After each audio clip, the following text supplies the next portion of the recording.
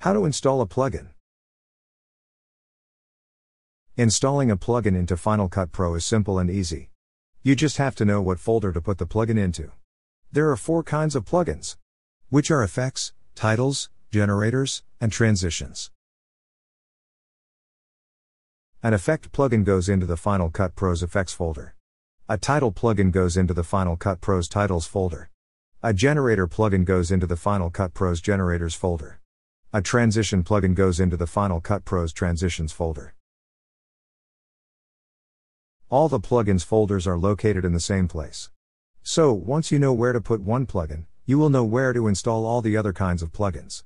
On the right is the path to install all plugins. Plus, Apple is constantly releasing updates to Final Cut Pro.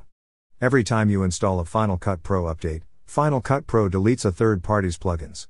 Thus, you will have to keep reinstalling most third-party plugins. Plus, with the premium plugins that are self-installed, you might have to delete these plugins and reinstall them to get them to work.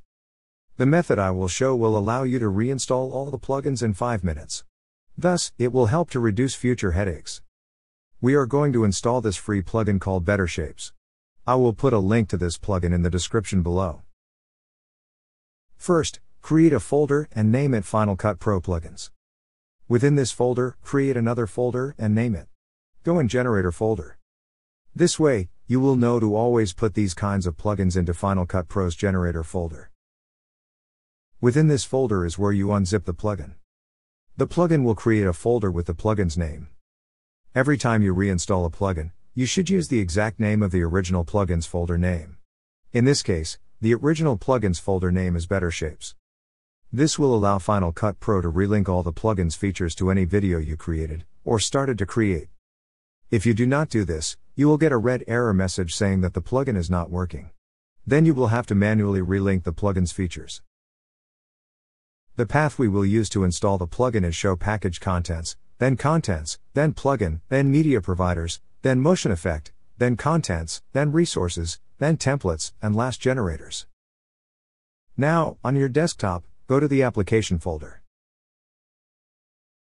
Then right-click on Final Cut Pro, then click Show Package Contents. Now open the Contents. Then open Plugin. Then open Media Providers. Then open Motion Effect. Then open Contents. Then open Resources.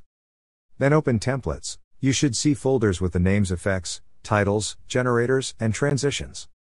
So in the future, when you get plugins that is an effect, a title, a generator, or a transition, this is where you place a copy of the plugins folder.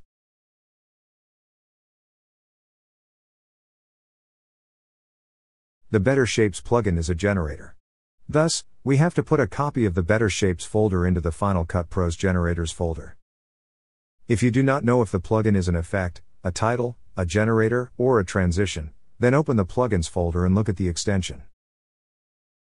Then open Final Cut Pro's effect, title, generator, or transition folder and look at these extensions. The extensions should match. If they do not match, then the plugin does not go into that folder.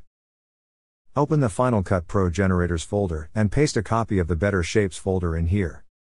As you can see, this is where you put a copy of the plugin folder called Better+Shapes. Now close and reopen Final Cut Pro. You should see the Better+Shapes plugin under the title and generator section in Final Cut Pro. If this does not work, then duplicate a folder in Final Cut Pro's generator folder.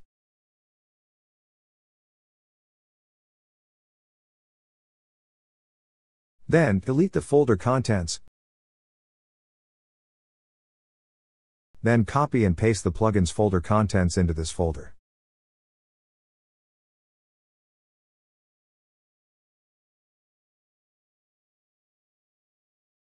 Then give this folder the same name as the plugins folder.